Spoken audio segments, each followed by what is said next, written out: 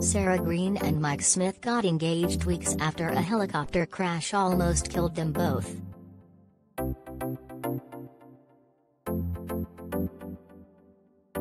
Back in September 1988, the former Radio 1 presenter, who was a qualified pilot, was flying the helicopter across Gloucestershire with Sarah, his then-girlfriend, as his passenger.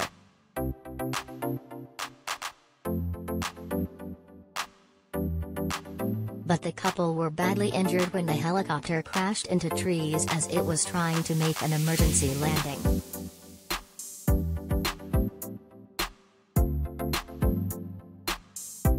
Mike bought the two-seater aircraft after he became a qualified pilot in February, and he and Sarah were on their way to visit friends near Cheltenham when the horrifying accident occurred.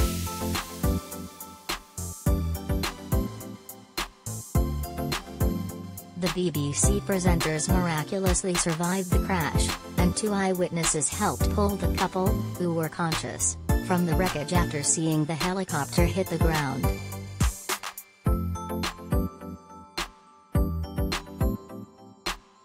Sarah was left with two broken legs and a broken arm, and Mike sustained a broken back and ankle.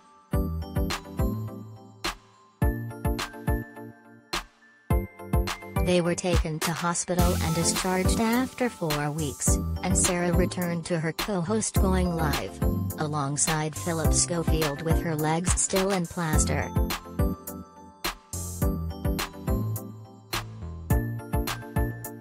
Just weeks after the almost fatal crash, Mike proposed to Sarah, and the loved-up couple were married in 1989.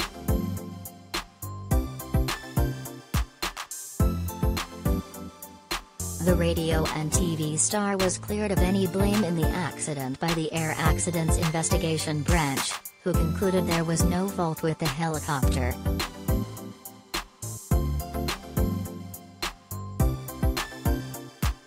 Examination of the helicopter, including flight control, fuel, engine control, dynamic systems and the engine itself, revealed no failure or unserviceability that could have resulted in a loss of rotor speed, they wrote.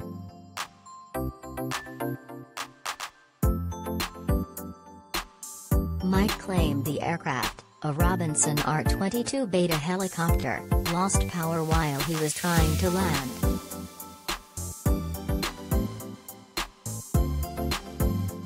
He was a prominent figure on TV and radio in the early 1980s, and was one of the faces of comic relief, but following the helicopter crash, Mike and Sarah stepped away from the limelight.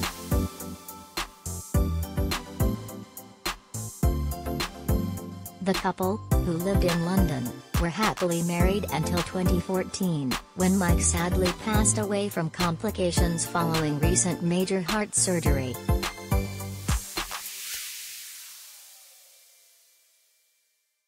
The former Radio 1 breakfast show host was just 59.